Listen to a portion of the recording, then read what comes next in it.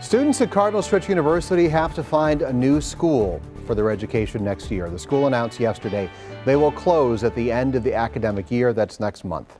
President Dr. Dan Scholz noted a downward enrollment trend, the pandemic, and the need for more resources, all behind the shutdown, calling it a no-win situation. That private Roman Catholic university was founded in 1937.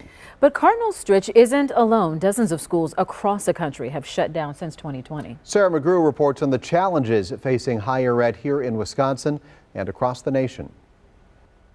Declining enrollment and impacts from the pandemic were some of the reasons Cardinal Stritch said it will close at the end of the school year. It was a new game, new day, and this is true across the country where higher education institutions, worlds were rocked. That's Mark Mone, UWM Chancellor and founding chair of Higher Education Regional Alliance, or HERA, which includes 18 institutions like Marquette, MATC, Alverno, and Cardinal Stritch. What keeps me up at night, of course, is some of the financial issues, as we've had a tuition freeze for a decade. That's recently been changed, so that will help a little bit.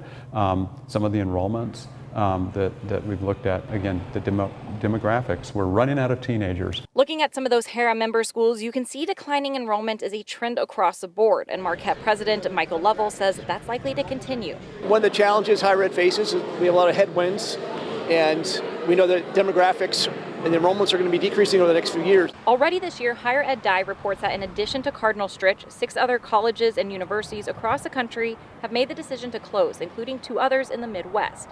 And since 2020, 38 schools have closed across the country. Many cited declining enrollment. I think this is a sad indicator of the challenges that are happening in higher education today.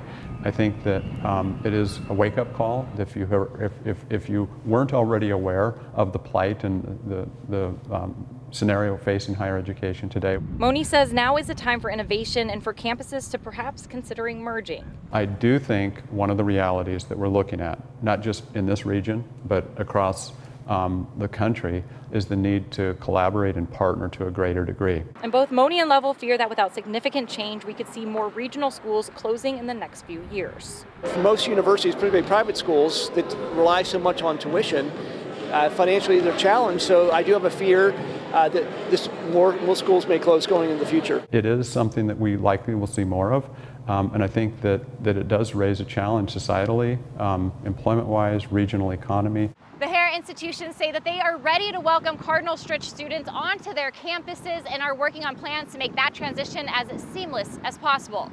Reporting in Fox Point, Sarah McGrew, TMJ4 News.